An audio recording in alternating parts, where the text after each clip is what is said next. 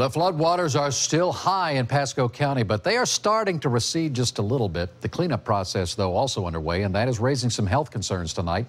8 on Your Side is breaking down a new warning from health officials, and Jeff Patterson joins us with the story. Hey, good evening, Keith. The floodwaters actually have gone down throughout much of Pasco County. Obviously not here in Elfers, though. We did have some rain in this area today, and we noticed that the water came up here just a bit. But the health department is warning there is danger here. Carrie Jofield and her son were out in the heat today shoveling sandbags. Her home in Holiday is still surrounded by water. At this point, trying to, get the water out and getting the sandbags to prevent it from happening again. For some, it's too late for sandbags. Stressful, very stressful. Kelly Chavez lives in Elfers, and she's been through this before. For her, it's just part of life on the river. Part of that life is cleaning up after the flood. Just bleach and everything, bleach. And you'll have that muddy smell around here probably for a good week.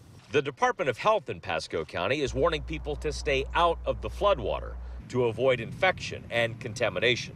They're also giving advice to people on private well systems. We're preaching the 3 Bs: bleach it, bottle it, or boil it. Bleach the water, 8 drops of chlorine to a gallon of water.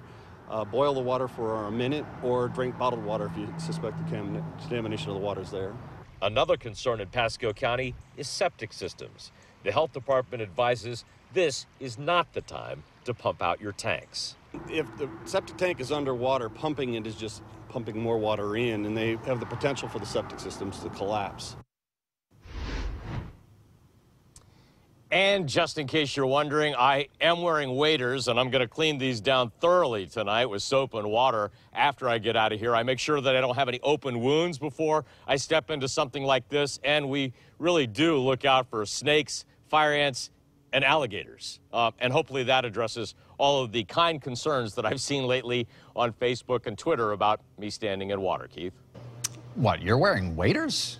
Huh? All right, Jeff Patterson. Why, yes, I am. Playing it safe for us. As always, thank you, Jeff.